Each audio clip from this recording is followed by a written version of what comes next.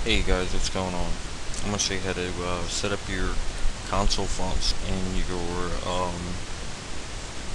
Debian distro.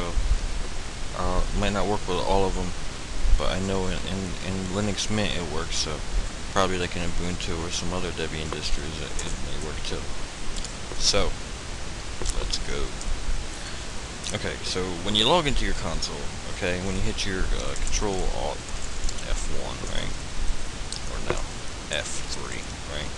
When you hit that, you'll notice everything's very small, okay? Well, we want to make them bigger. And not only do we want to make them bigger, we can make them bigger by saying set font and your font, whatever that is, okay, your favorite font, right? We could set that after we log in, but that just is, not the Linux way. We want to make it run at boot time, okay? Um, I think you can use fonts that are back here in the user share fonts. I'm not sure. I didn't use this approach to it, but I think they are located here. Let me try X11, but we're in a console, so that's a problem because the X11 fonts are not going to work in the console, or may not work in the console. I don't know. But these are some fonts back here. But there's your fonts here, right? So if you wanted to say something like set font while you're in the console, whatever font you may choose, or you could do that, or you could go to Etsy defaults, okay? And inside the Etsy defaults, I think these are default settings for things that are running at, I don't want to necessarily say only at boot time. Some of these may not be set to run at boot time. I'm not sure. And it looks like they're all reads. Okay. So some of these may be set. Some of these may not be set. They're like config files. Okay. Like you see that we have a Etsy grub. Okay.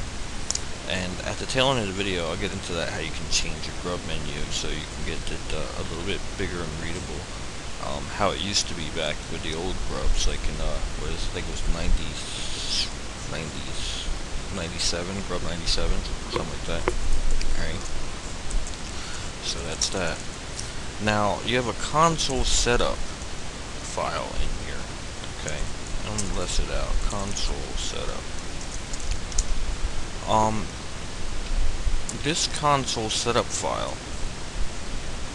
is where you can change your fonts at. I think maybe it would be a good idea I do it. If you put in a tag here, kind of like end the date when you changed it. If you make any alterations to this file back here, because it would be the worst thing like in the world if you made an alteration and don't remember how it was, and you gotta go search for it. Okay. Okay. So I changed this to verbose output. I don't think this does anything, right? I really don't. Actually, I'm lying, because I think it does something, but it's not very major. Okay. The chart map UTF-8, I didn't screw with that. That's how it used to be. The only thing I did alter in this down here was I changed. On Linux Mint 13 by default you get the font face fixed, right? Well, I changed that, and I changed that to a Terminus bold font, okay? And how I knew where to get it from, I just looked up here and what all this stuff it said here, valid font faces are VGA, Terminus, and then I gave the sizes after that. Terminus bold gave the sizes, Terminus VGA sizes and all that stuff like that. So I just, used my calculator and my brain, and I just altered this. Okay, so I changed this to Terminus bold, and that takes a setting of 32 by 16, or you could go smaller, but I found 32 by 16 was okay. It's actually kind of a little big. I could go smaller with it, but hey, when your console is like teeny tiny and you find a way to change it, you're gonna go the biggest you can, right? So that's that. Now the rest of the stuff in here, I didn't really change. I didn't change anything else within this file here. Okay, but that's what I did. I set that. I got that. The what do you call it? I just edited this file here, right? And by doing that, you will then be able to get this to run at boot time. Because it's going to read from those. It's going to read from these files back here at boot time. So it's not really as complex as Slackware, but that's how you do it. Now, your grub menu, if I say, I'm in Etsy, if I say, go back into defaults, and if I want to mess with the grub default back here, it's just kind of interesting. I'm not familiar with grub2. I'm still back in the 80s with, grub 97 on some of my machines, and I like that better. Actually, it seems to be more friendly to me.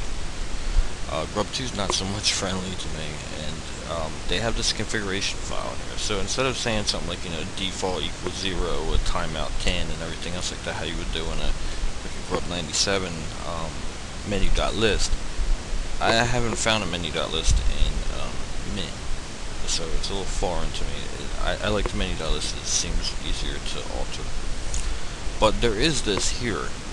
The grub default 0. I think by default that happens. You have a hidden timeout. You can change these back here, is what I'm saying. You got the timeout, the regular timeout of 10. If you want to change it to 5, so you have less time to log in, because maybe you only have one operating system and you don't really need to flip-flop through all the stuff there. But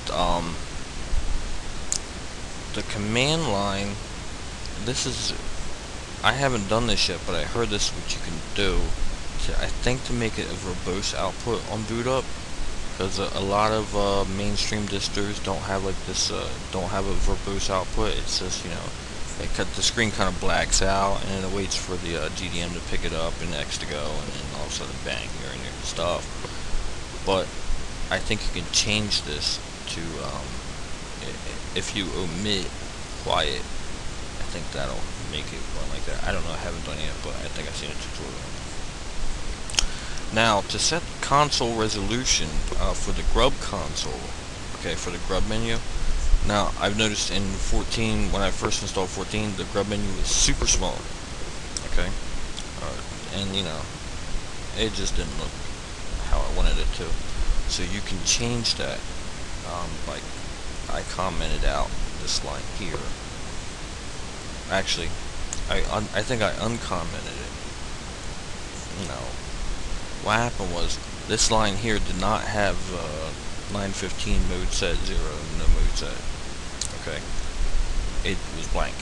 Well, I added that, and I found this on a forum somewhere, so I decided to throw it in there, and it made everything bigger for me. Okay, which is pretty cool. But something happened, and I couldn't dual boot my machine anymore. I got a kernel panic with my Linux Slackware. I don't know why that happened. So I just commented that back, or I commented out totally, because I like to have my stuff all I want. And here is actually how you make the settings bigger, or the menu bigger in your grub menu. Okay, so you just change this to whatever you want. Right, and that's it. And the rest of the stuff in here is good for other stuff.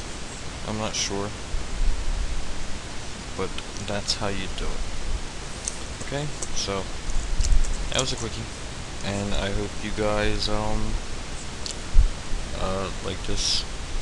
like this video on how to install bigger fonts on your console. That way, I like my console. I like being in the back. I can do whatever. It's just fun being back there. I have also too, I'm going to talk about some videos on some IRC chats. Just go over some stuff about using just straight console and like no GDM at all. Okay? So, that's that. And everybody, have a great day.